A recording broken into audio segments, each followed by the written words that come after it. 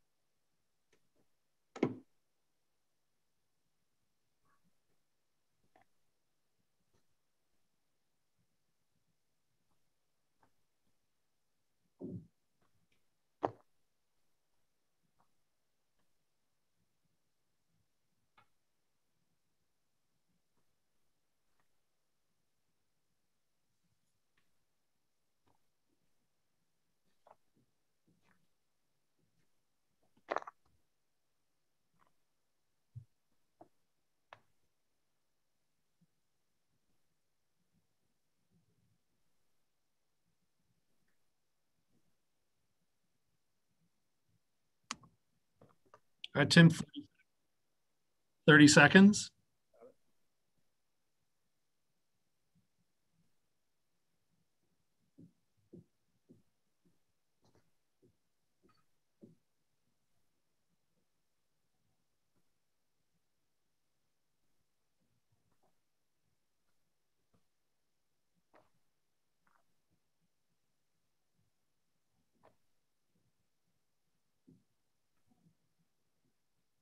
And go ahead, Tim.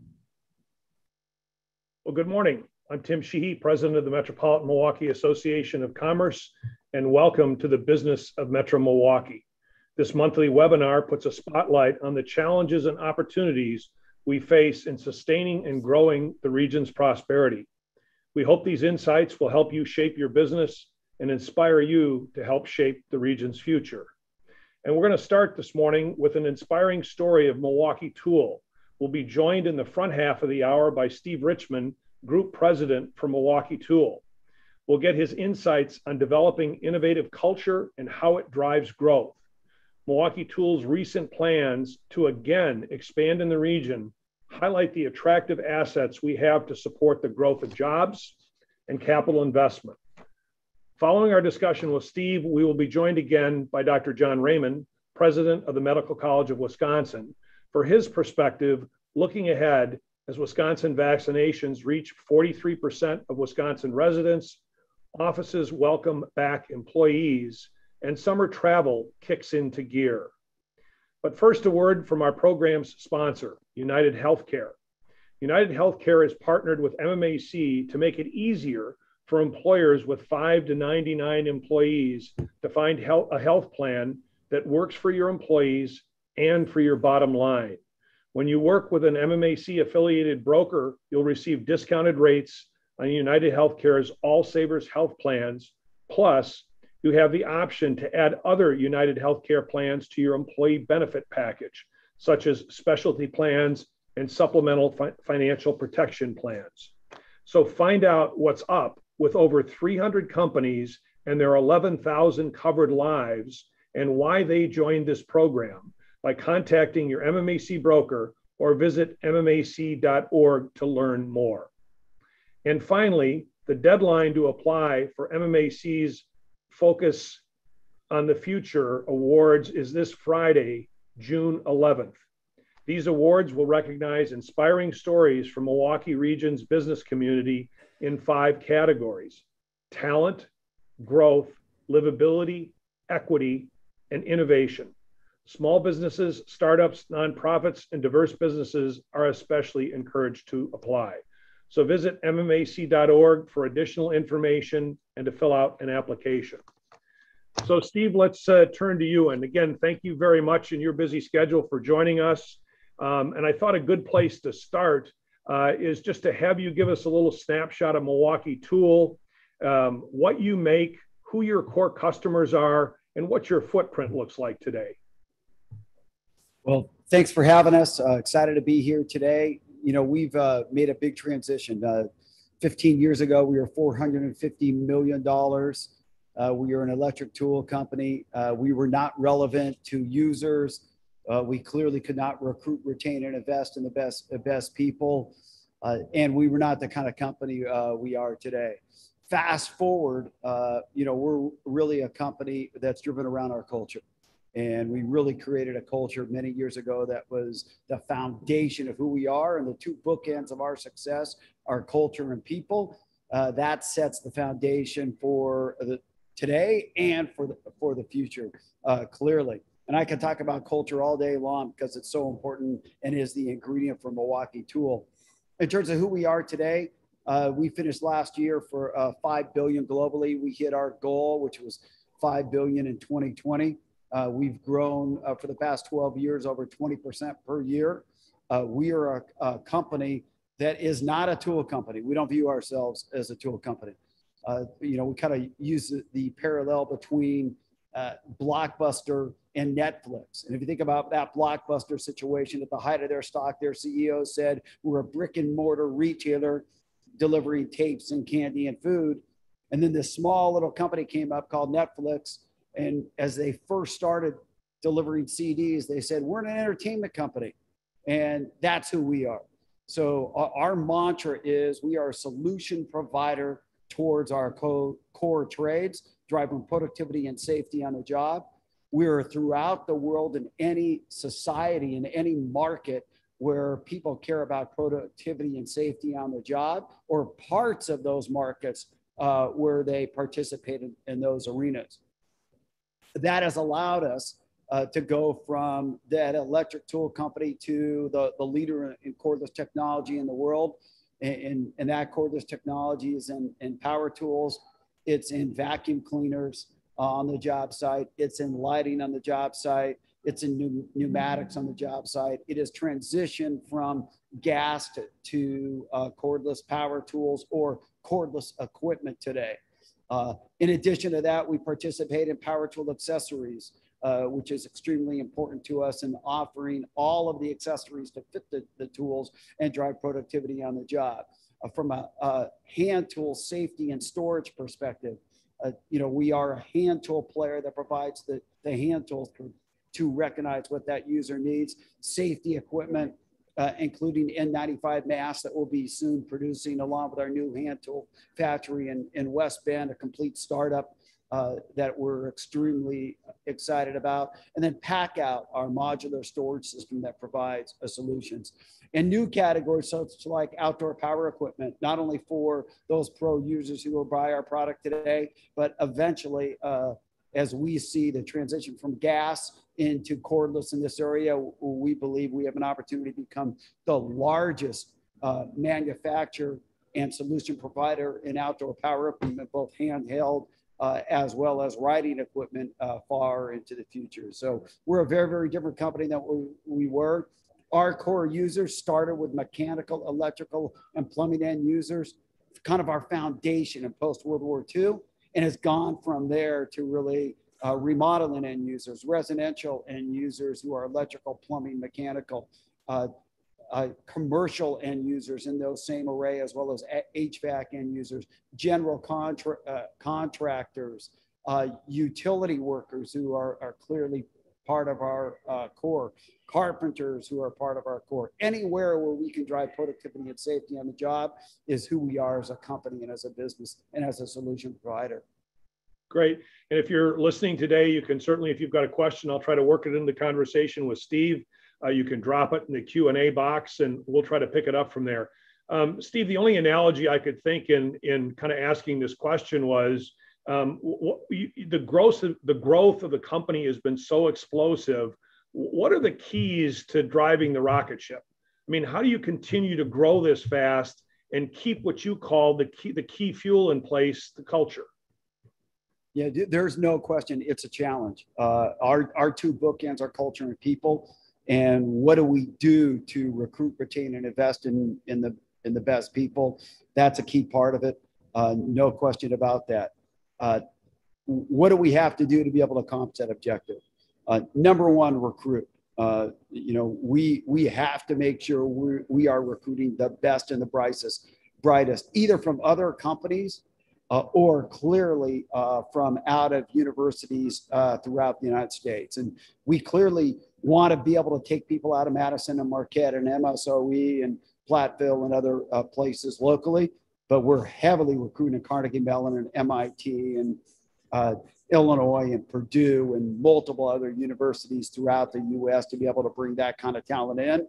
And we need to give them an opportunity to be able to prove themselves and grow and change the game in a significant way. Retain, we have to understand who the people are and what they want. And everybody's different, right? We have people that have gone through recessions that have joined our company, and they want job security. They want a growth company. They want to feel like they're contributing in a significant way. We have people that want to give back to the community, and we're advocates of giving back. As you're well aware, Milwaukee Academy of Science is a key piece. Hunger Task Force is another key piece. Various schools throughout the area.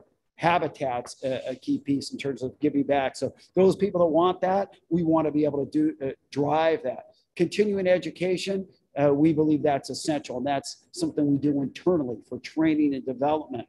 And we believe, based on past COVID, that we're now going to be able to take the best and the brightest professors in technology like AI and help them train our entire organization that want to be involved in that and take that to the next step. So all of those are elements. Saying that, this past 15 months has been the most difficult time from a COVID standpoint. We're usually a group that gets people together, celebrates our success, face-to-face dialogue. Candid is the word that we use all the time to be able to drive the best performance from all of our team players. And having that kind of relationship without being face-to-face every single day has been difficult. And now with things opening up, we believe that we can get back to that Milwaukee culture as well. So all those are some of the ingredients to be able to make it happen. But candid dialogue, the viewpoint of never settle, always improving, empowering our people are critical. What also keeps the rocket ship going, as you said, is what we call X to I. Cotter wrote a book called Accelerate, and in his book Accelerate, he talked about how do you get groups of people to think about new opportunities, empower them, understand that failing's okay, invest in it, spend more capital, more investment, more on technology. And we've done that as we've gone into new products, new categories, new businesses, from our sales, our marketing, our service, all different aspects of the business, which have really driven it in a real significant way along that way. And we all believe in disruptive innovation. Clayton Christensen's model of the innovator's dilemma, we believe that's why we continue to change the game in every field towards our users and allow our people to really grow and explore and change the game on a consistent basis. Yeah, Steve, you joined the company in 2007. So you have a relatively fresh perspective on Metro Milwaukee. What are the strengths, if we use the analogy of Milwaukee Tool being the rocket ship, what are the strengths and weaknesses of Milwaukee as kind of a launch pad for that in recruiting and retaining talent in what you see? So what would you say are our strengths, and what constructive criticism would you give to us? The great news is if I go back 13 years ago, 14 years ago, when we brought either people that were in the workforce or new people out of college and brought it to Milwaukee, it was difficult to get them excited about the city. Now we bring them to the city and we let them explore the city. We let them, see what the Bucks have done and the change that has occurred to the city. We've let them go to the Third Ward. We let them go to Brady Street. We let them see the restaurants and the environment and the amount of youth that is in the city today. And that has become an extremely strong positive. Cost of living for youth coming in from different markets and people that are relocating.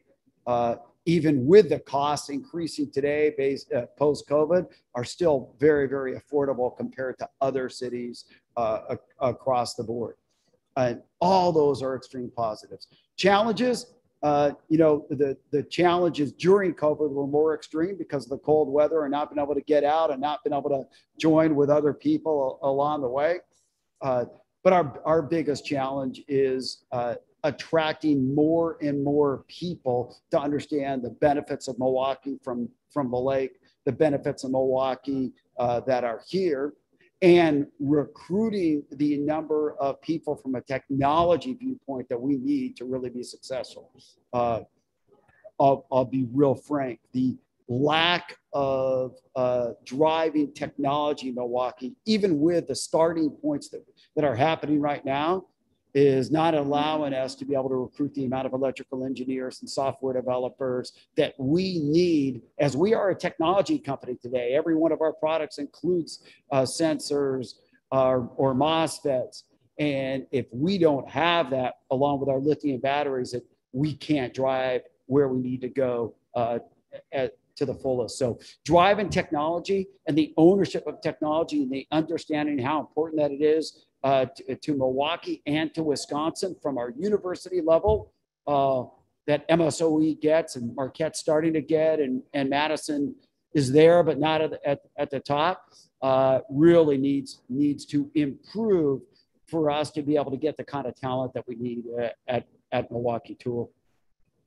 Steve, and I know there's been some misinformation out there with the expansion downtown. You're not leaving Brookfield. You're not leaving Menominee Falls. You're not moving your headquarters.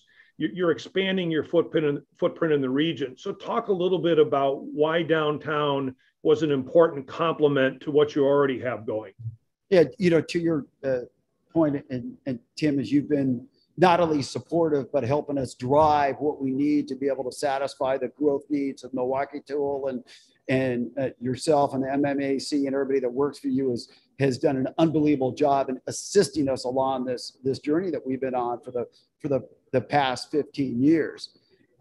If you look at Brookfield, we expanded our Brookfield campus from 207 people when I joined, and we used less than the 200,000 square foot that was there. We added another 400,000 square feet, another 150,000 square feet of office and R&D and development space. We put up a whole building dedicated to power tool accessories. And from a headquarters, a global R&D center, Brookfield has been the focal point. And then the new office buildings that we built as well in the local area would be absolutely a requirement. So then why do we go downtown? Number one, we're out of space. We're completely out of space. We have 650 job openings right now at Milwaukee Tool that we're trying to fill. And consequently, our perspective was that if we want to recruit, retain, and invest in the best talent, if we want electrical engineers and software engineers and young people coming in, one of the key ways for us to be able to get there was going to be able to have a downtown office space to take advantage of what is going on downtown and the renaissance downtown between the various areas where youth as well as other individuals want to come in, and provides an opportunity for us to recruit a more diverse talent than ever before. And that's a significant opportunity, and we're clearly excited about that. And I'll tell you, our teams are extremely excited about the opportunity about adding downtown on top of that. Yeah, I think one of the things that we have under-recognized with Milwaukee Tool, Steve, is you're recruiting people in here from all over the country. And I think I was telling you the story the other day. One of your new recruits is bringing a trailing spouse who we hired. And so one of the things here is, as you're bringing in this talent, there's also other talent coming with it that other companies can benefit from. Absolutely. No question about it. And we're bringing people in from all over the Midwest, and some people from the Northeast and out West as well. And then university grads that are coming from, like I said, it's not just the Wisconsin schools. It's the schools throughout the Midwest, some from the Northeast along the way. And we're excited about those opportunities as well. And it's all about talent for us. There's no way, unless we have the best people, can we align that with the culture that we need to be able to continue to grow. couple of questions from the viewers, Steve. One is your growth is amazing. I know a strong 50% of your business comes from Home Depot. What are your plans to continue the explosive growth in the other 50% of your business? Yeah, let me say it this way. On a global basis, less than 50% of our business is Home Depot. Home Depot is a great strategic partner. We have a lot of great strategic partners like Do It Best, who is actually in our headquarters today. Other players like Grainger and Fastenal and Colony Hardware and Ram Tool, and you could go on and on about Ferguson Supply and all of those others.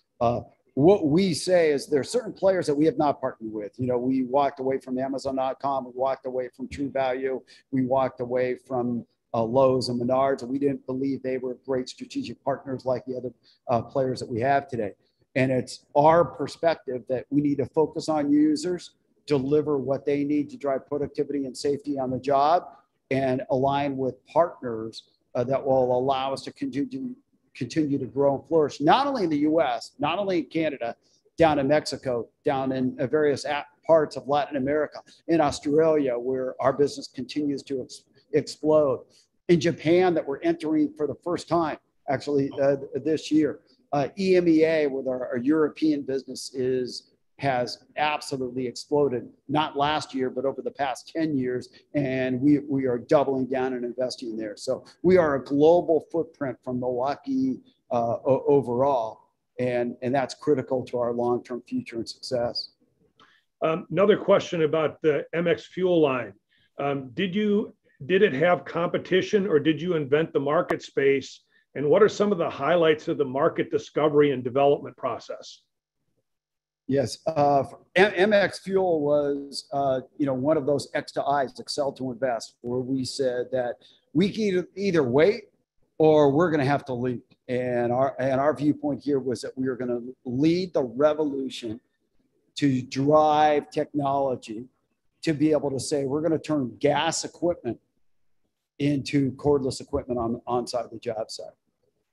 And the response has been overwhelming. And we're investing more and more in the platform every single day.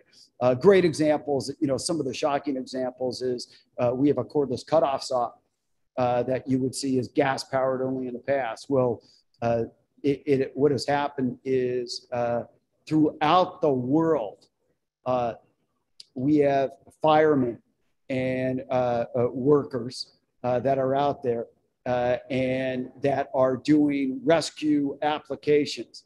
And it turns out that they view this product as the best of the best. It doesn't matter if it's in Taiwan, Japan, Korea, Germany, the UK, South Carolina, or Wisconsin. And it's really created some excitement around the product on top of the job site opportunities for each of the category as well. Fantastic. So talk about this, because you referenced it a little bit, Steve. What's the biggest positive and the biggest negative on your business from COVID, from that experience? Biggest positive is our understanding on how we're going to be able to leverage technology to communicate and train and develop very, very differently.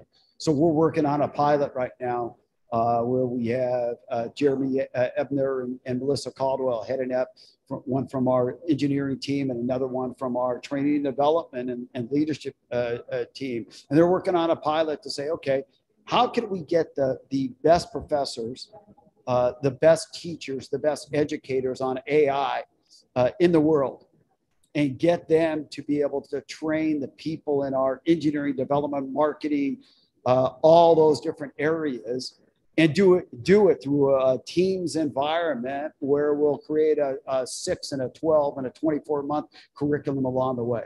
So areas where we always said we want to change the game from an educational standpoint for our people, we're now going to be able to do that. And we would have never got there this quickly if it wasn't for COVID. So that was clearly the big positive. The biggest negative is, how do you celebrate success? And we were trying to do it all kinds of aspects of doing it. And you can finally see it today inside the building where people are coming together and we're Actually, next week's the first food trucks that we're going back to delivered at Milwaukee Tool, which, this time of the year was an institution for us on a consistent basis. So being able to celebrate success was actually getting people together and getting people to have that kind of a dialogue in that way was not what we usually want it to be. The second piece was our outside-in philosophy. Our viewpoint was one of the reasons we were able to win is that we're different than our competitors and we're different than the rest of the industry. And that's that we believe that if we were on the job site, understood what those pain points were, understood from our concept people, our engineering, our marketing people, and they understood and they could see visually what those pain points were, that we could create radical disruptive solutions for that. And getting on those sites during COVID has been extremely difficult and extremely challenging. And now with that opening up, we're able to take that to the next level again. One of the advantages of having Milwaukee Tool here is you have a substantial vendor and supply chain spend in the region. But the other part that's been very impactful for Milwaukee, Steve, I want to know your thoughts on how you see this returning and when it will return is you brought in thousands of guests, customers to fill hotel rooms and come here and see that. When do you see that returning? And do you see that returning to the same degree that it was? Well, yeah, today was the first customer we've had since COVID. Wow. So the teams are ecstatic over it. And they stayed downtown. We went to, our favorite restaurant, as you're well aware. Yes. And Omar was actually opened it up for us to have a dinner at Carnivore with the group. And we did that last night to be able to make that happen. And so we're starting to see it now. And we believe that week by week, month by month, we're going to see that really open up in a big way. And by October, it will be back to normal times for that standpoint, we believe. Great. Steve, one of the things that I've been impressed about, because you're running a global company with a global brand and you're in and out of Milwaukee, is your personal commitment to give back to the community. Not only, kind of sitting on the MMAC board, but you've really gotten involved in the Milwaukee Academy of Science. So I want you to talk a little bit about why that's important, why it's important to you, and how that is part of one of the drivers of the company's culture. Yeah, I will say it this way. Some people are very passionate about giving back. And some people that we recruit had brought up the viewpoint of Milwaukee Tool giving back. And we have been giving back for many years in our Greenwood manufacturing facility, where we've done assisting kids to get educated, single head of household, and giving them scholarships along the way, and other approaches in each one of our facilities. And I had the wrong mindset back then, pre-COVID. I had the mindset that even that if we did Habitat, even if we did Hunger Task Force, it's not our opportunity to be able to broadcast what we're doing either to internally or externally at all. Then COVID hits, and we started getting a lot of feedback that people that were joining the company were saying, well, we joined, but we want to give back. We want to be part of something to be able to give back to various diverse communities and to the Milwaukee community itself. And we realized we needed to step back and change our philosophy. And it wasn't that we were forcing giving back onto individuals inside the company, but we needed to make it absolutely clear that that was part of our culture. And part of who we were as a business. For me personally, it's been one of, I'm extremely fortunate, and I look at that every single day. Extremely fortunate. And when you see what somebody like Anthony McHenry has done at MAS, which is taken a group of kids where you have other schools in the environment that are at a 20 or 30% graduation rate, and he's driving a 95% graduation rate. And you hear the stories of those kids and those individuals. And you take that, and you take Habitat, and you take Hunger Task Force, and you take the other giving back, the veterans commitment that we've made and we're seeing and that we're trying to do throughout Milwaukee as well. And you see that as a Milwaukee tool, our people can help the people and help society and help the Milwaukee community continue to advance and grow, and let the people that really feel strongly about that are passionate about it, that are joining our company, work together. And because it is working together to be able to give back, then it's something special. And, we're fortunate that we have the ability to be able to do it. And it's clearly becoming a more living part of our culture, not only from the past, but clearly into the future throughout all of our facilities globally. So knowing there are no guarantees in life, except for maybe a Milwaukee tool that keeps its charge, as you look forward 5 years, Steve, what do you see for Milwaukee Tool, and what do you see that kind of impact to the Metro Milwaukee area? Yeah, for Milwaukee, we are a growth company. Our objectives is pretty clear: 20% growth per year, and we believe that growth provides opportunity for our people to continue to grow and flourish. Opportunity for our people to continue to advance their careers. All of that in a significant way.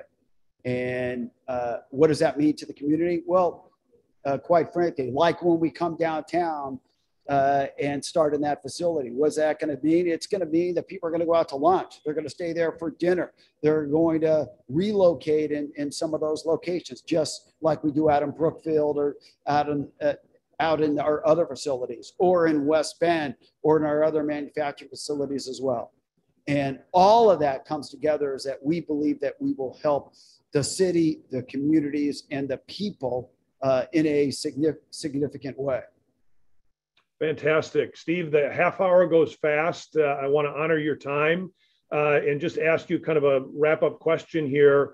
Any message that you want to deliver to Milwaukee before we move on to Dr. Raymond? Number one, thank you. Thank MMAC and your leadership in terms of what you guys have driven to be able to assist us in this journey of growth along the way. As Ty, our CFO, would say, clearly, there is no way we could have made all of this happen without your support and your help and other key people throughout the community that have allowed us to be able to do that. Lastly, our ability to be able to have the best talent in Wisconsin and in Milwaukee is absolutely essential for the future of Milwaukee, and how we accomplish that together, especially on the technical and the innovation side, is absolutely critical to our success today and for the next 5, 10, 15, 20 years down the road. Well, thanks, Steve. Great to have you. I had no idea on that windy, cold day in the tent outside your facility in 2011, how hot it would get. So appreciate being along for the ride. And again, thanks for your time. Thanks for the leadership. We appreciate it. Thanks for everything. All right. Take care. Thanks, Steve. Dr. Raymond. Thanks, Tim. It's an honor to be here this morning. And thanks, Steve, for a very inspirational presentation. I'd like to just run quickly through mostly good news, which is great to hear. We'll start with our numbers. Thank you. And I think most of you who've been following the story of COVID-19 and the pandemic here in Wisconsin will recognize immediately how good these numbers are compared to just a few months ago. So only 66 new confirmed cases in Wisconsin yesterday, with a 7-day average that's trending favorably, and it was 133 yesterday.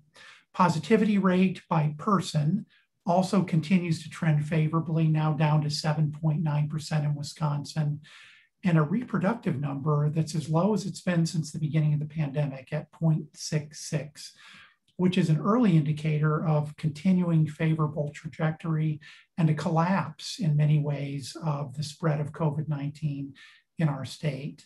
Similar trends in Milwaukee down in the bottom, 18 confirmed new cases, and our 7-day average also trending favorably at 20 per day.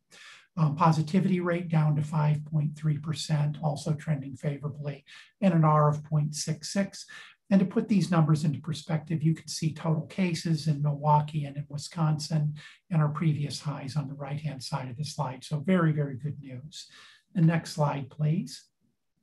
And continuing with the theme of good news, only one death in Wisconsin, and that was in our region yesterday, with declining 7-day averages of 3 in Wisconsin and less than 1 at 0.4 in Milwaukee. Hospitalizations also are down to new lows of 170 in Wisconsin, continuing to trend favorably, and 67 in the HERC-7 Milwaukee region.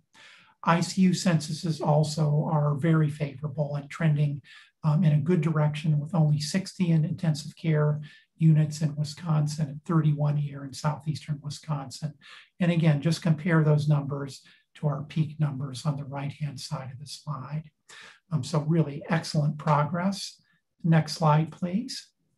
This slide shows in pictures how our counties are doing compared to earlier in the pandemic. So on the left-hand side of the slide, you can see that all the counties in Wisconsin were either at critically high in red or very high levels of new case burdens back in the middle of November. Fast forward to the middle, which would be early March, and you can see a declining case burden, with most of the counties having a high or medium case burden. And then to the last available data from last week, showing that half of our counties have a medium caseload and the other half have a high caseload, which is great. It shows continuing progress, but it also tells us we still have a ways to go before we can feel comfortable that incidental contact out in the community would have a minimum risk of transmission, but we are moving in the right direction. Next slide, please. And this is all largely due to our success in vaccination. So if you look at the left-hand side of the slide, we're at 48.5% of Wisconsinites who have been vaccinated with at least one dose. Actually, if you look at the New York Times website, it would suggest we're over 50%. 43% are fully vaccinated according to DHS. Milwaukee is catching up with the rest of the state. 46.4% of individuals in our region have had at least one dose, with nearly a 40% full vaccination rate.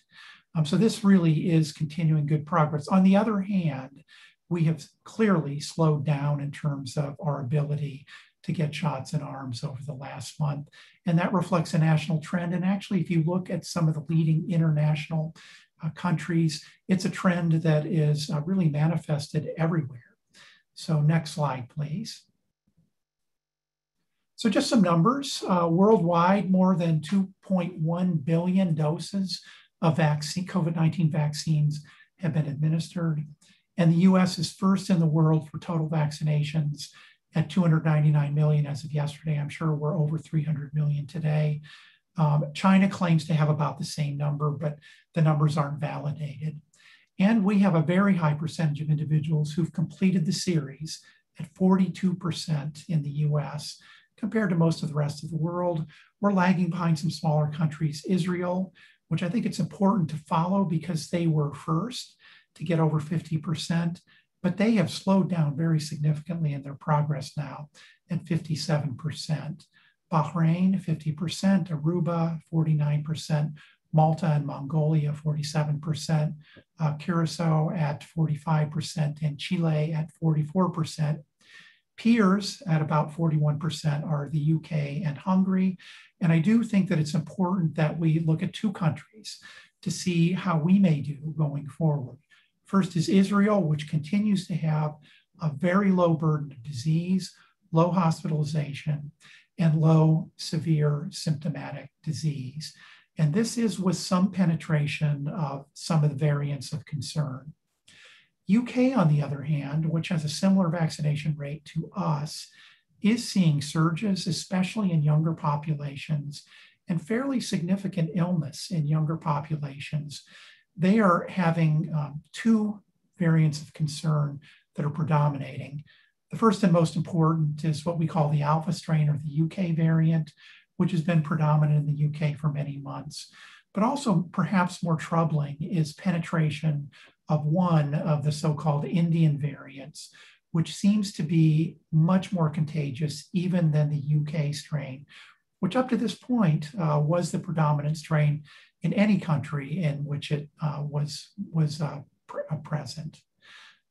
We are still in Wisconsin in one of the top 15 US states and territories in terms of the percentage of our population that are fully vaccinated, but we are clearly dealing now with vaccine confidence as a potential limiting factor in continuing success. If I can go to the next slide, please, Chris. This slide shows some key takeaways. We have made significant progress against COVID-19 in the US. Our 7-day average of new cases now is down to almost a little bit less than 14,000, with a 45% decrease over the last 2 weeks. Hospitalizations also are down to very low levels at 23,000, with a 22% decrease over the last 2 weeks. And daily deaths also are declining significantly at 437 as a 7-day average yesterday, down 22% over the last 2 weeks. In the US, 42% of the population is fully vaccinated, and that equates to 50% of eligible individuals 12 and older. We've given at least 171 million people 1 dose, and 140 million have been fully vaccinated. But vaccinations are declining, but we're inching forward, and every shot in an arm gets us closer to our new normal. And the vaccine supply clearly exceeds demand. And I'm pleased to say, and I'm sure that you know, the US has agreed to ship some of our excess doses to countries in need. And I'm aware of promises that were made to Taiwan and India, for example. But we are projected to fall short of our 70 to 80% quote unquote herd immunity target. But we might make it to the 70% of eligible individual target by July 4th that President Biden outlined, but it's going to be close. Daily vaccinations in the US have declined. We're now at 1.13 million per day, which is down 67% from the peak of 3.38 million per day on April 13th. Some hopeful news, under 12 might be eligible by autumn. Both Pfizer and Moderna are moving ahead with studies of infants through 12 years old. They already have dosing regimens that seem to make sense, and they're starting to put shots in arms. Also, US vaccines, the 3 that are on the market, Moderna, Pfizer, and Johnson & Johnson, appear to be effective against current variants, including the Delta or India variant, the B.1.617.2 variant that is now surging in India, although that does also appear to be declining somewhat there. We can go to the next slide, please. Just a couple things. I do want to make sure that people are aware of the new World Health Organization nomenclature for variants. They don't want to stigmatize countries. So we're going to have to get used to different reporting. And this may be actually easier for the media and for the general public to understand. The 4 variants of concern that are recognized by the World Health Organization and by our CDC are shown in purple, and they're the first 4 there. So the alpha is the B.1.17 UK variant that was first reported in September in 2020 in southern UK. And that's the one that is predominant in most countries of the world. It is probably, or has been, the most contagious variant, and also comes with an increased lethality. The beta variant, or the B.1.3.51, was detected first in South Africa in May of 2020. And this one does have some escape from vaccine immunity. In particular, there are some concerns that the Johnson & Johnson and the AstraZeneca vaccines may have reduced immunogenicity, although the protection still is pretty good. The Gamma variant is the P1 variant that was first spotted in Brazil. This is of significant concern in South Africa for reinfection of people that were previously infected with wild type COVID-19, and perhaps a higher level of disease burden in terms of severity. And then the Delta is one of the 2 Indian variants, the 1.617.2. This is one of particular concern. And again, I said, let's see what happens in the UK. Even though 41% of the population is fully vaccinated there, young individuals are getting sick with this Delta variant. It appears to be significantly more contagious even than the Alpha or the UK variant has been. And so this bears some caution on our part because there are cases that have been reported in the US. And if it is as contagious and as severe as it appears to be in the UK, we just need to be mindful of that. And then these other variants that have been reported are variants of interest, the ones in blue, but have not actually been demonstrated to have increased contagiousness, lethality, or escape from immunity, either from a previous infection or from the vaccines available in the market. And with that, I'll turn it back over to Tim. The next slide simply shows our data sources for the presentations. Thanks very much, Dr. Raymond. A couple questions.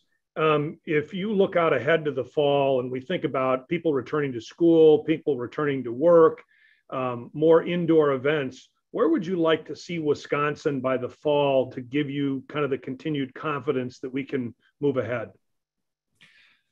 Well, I'd like to see us at least 70% of eligible individuals vaccinated. And that would include the 12 to 18-year-olds, which were a little bit slow getting vaccinated, I think. We need them, and we need to be able to vaccinate kids under 12. And so that'll come sometime, very likely in the fall. I believe that there'll be an expedited either authorization or approval process, depending on the data. I also believe, just in terms of addressing vaccine confidence, that it is very likely in July that the FDA will move from emergency use authorization to full approval of the Moderna and Pfizer vaccines for at least the 18 and older and perhaps the 12 and older populations. And I think that's going to eliminate some of the conceptual barriers that employers might have about mandating vaccination. So that'll help get us closer to that 70, maybe 75% of eligible individuals being vaccinated. Couple questions from the audience here. Because we're vaccinating and things are getting better, do you anticipate that those who are not yet vaccinated will need additional carrots or sticks to keep the populace healthy? And what will that be important to continue to show gains, or will they just naturally be safe because of a lower risk of contracting the virus and less spread? Well, let me just say we're in speculative territory here. Yeah. I never agreed with the CDC's rationale for easing some of the masking recommendations. Let me just say, I wasn't opposed to relaxing them, but the idea that somehow this would serve as a reward, which I think anybody that's watched congressional testimony has seen Senator Rand Paul talk about, we need to reward people and removing masks would be one. I actually thought that it would incentivize people who hadn't been vaccinated to believe the pandemic is over and that they didn't need to get vaccinated. And so we're still in territory. We don't know which way people are going. But I think the idea of extra incentives to get that extra 10 or 15 or 20% of people that haven't been vaccinated yet vaccinated makes sense. We're probably going to need to do that. Does having previously had the virus make getting a vaccination less important? Do you have proven natural immunity if you survived contracting the virus the first time? And what's the case for vaccinating those folks? Okay, yeah. So first of all, yes, we have seen pretty robust immunity for people who've been previously infected with COVID-19. But the wild card here is the emergence of these variants of concern. And we know that at least for the P1 variant, that's the one from Brazil, that having a previous infection doesn't give you very much protection. We also know from other vaccines that you get a broader, deeper, and more robust immune response to vaccines than you do to a previous infection. And I think, again, that's important for these variants of concern. And we also know that people get a boost in their immune response even if they had a previous infection, if they get vaccinated. So I strongly advise that whether you've had COVID-19 in the past or not, that you get vaccinated. And that's consistent with the DHS guidelines and recommendations here in Wisconsin and with the CDC recommendations. Another question, how are younger people in the UK getting sick from the Delta variant? Well, they haven't been vaccinated. The UK, like the US, had rolling eligibility for either based on age or pre-existing comorbidities that would predispose to bad outcomes from COVID-19. And so 41% of the population has been vaccinated. The 59% of the population that hasn't been are largely young people. And young people are less likely to restrict their social interactions, to practice mitigation measures. And, you know, there is, and it's true that early in the pandemic, young people were less likely to get severe disease. And so all those factors would lead to an enhanced susceptibility to COVID-19, which is looking for their most susceptible hosts. Vaccinated people now aren't the most susceptible hosts. Young people are, either by biology or by nature of their behavior. And we're going to see the same thing here. So it's really, really important that with the expanded eligibility for 12 and up, that we get our kids vaccinated. If herd immunity can't be achieved at 70 to 80%, what does that mean for the long-term impact? Will the vaccine be adopted as part of the required vaccinations for attending school or participating in sports like other vaccinations were for prior generations? I think yes, but there will be pretty significant political battles over that. This should not be a political issue. We require vaccinations for other diseases, but this has become heavily politicized. We may need annual boosters, especially if the case burden in the world is high. That gives the virus many more replication events or opportunities to mutate and turn itself into something that's more contagious and causes more severe disease. So we're gonna need to monitor that. So you may question the premise here, but I'm going to ask the question. If children under 12 aren't considered spreaders and aren't exhibiting symptoms as adults, how do we understand the need to get them vaccinated? Yeah, thank you, Tim. The premise is oversimplified. Children under 12 can get and spread COVID-19. They're just less likely to do that than adolescents and older. So the risk isn't zero.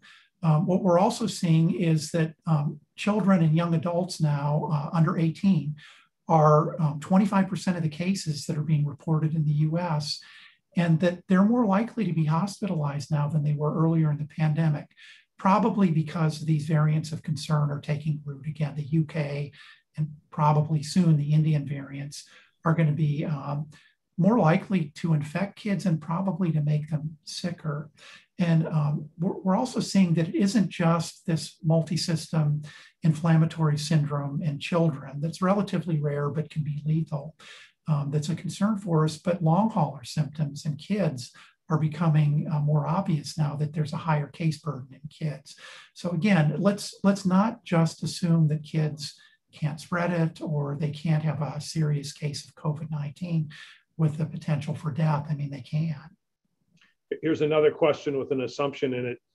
With all the evidence that suggests that masks have virtually no impact on changing the trajectory of the virus, why does the wearing of masks continue to be an issue, even worthy of discussion, given the unnecessary controversy this causes? I disagree with that premise entirely. And I wrote a review article that looked at the literature, the pros and cons of wearing masks in the Wisconsin Medical Journal last November. And I would recommend that anybody that wants an objective look at the totality of the data, not cherry picking one or two studies that confirm our bias, would look there. Masks do play a role. It's common sense. It's supported by lots of different types of science.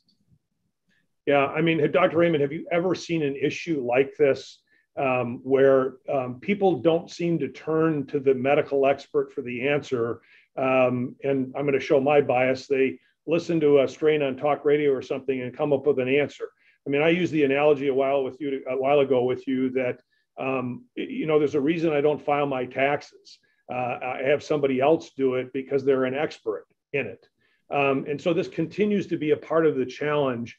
And one of the reasons I respect you coming on is I think you give us a very unemotional, factual response to questions that come up in everybody's daily lives. And we pick up a thread and then run with it.